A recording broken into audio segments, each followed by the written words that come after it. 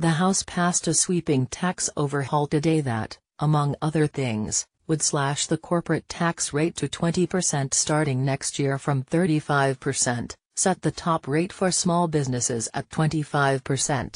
For individuals, the legislation whittles the number of deductions for individuals, including state and local tax deductions, medical expense deductions and student loan deductions.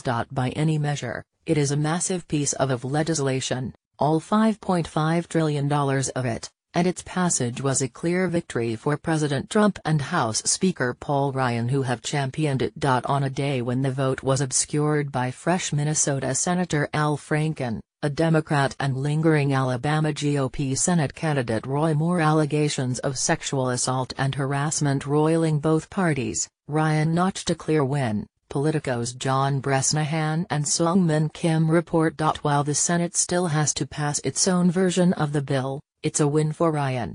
Like repealing and replacing Obamacare, Ryan can claim the House has done its job, and it's over to you, Mitch McConnell. And it's worth pointing out that even in the Trump era, the biggest legislative win so far for Trump is an issue that Ryan has been working on for virtually his entire career.